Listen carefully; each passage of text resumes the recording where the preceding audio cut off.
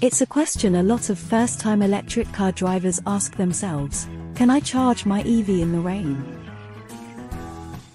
One of the benefits of electric cars is that they can be charged at home, meaning you don't have to rely on petrol stations. But can you charge an EV in the rain? The simple answer is yes, you can charge an electric car in the rain. In fact, charging an electric car in the rain is no different to charging it in any other weather condition. As the charging systems on EVs are designed to withstand the elements and remove any potential risks associated with charging in the rain.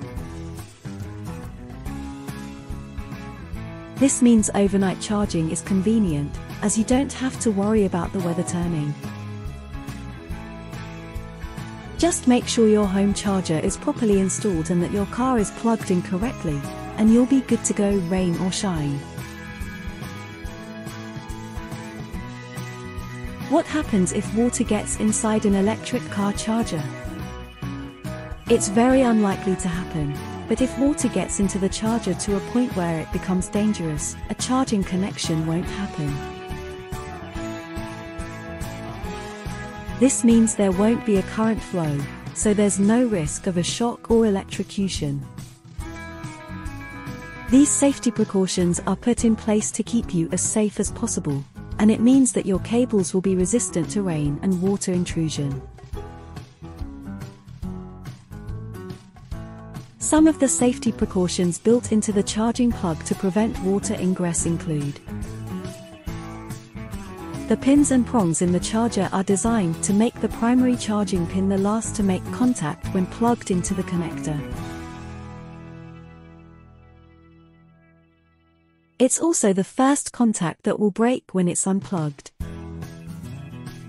This means that any defects with the connector would be identified before the primary pin is even fully plugged in. The connectors are very bulky with copious amounts of plastic around them, even though the pins themselves are very small. This protects against water intrusion and prevents any damage from occurring. Each connector prong or pin has a plastic covering on the charging port and the vehicle's matching port. These safety functions all work to ensure that, even if water does get into one of the pins, the moisture won't touch any other pins, preventing any short circuits.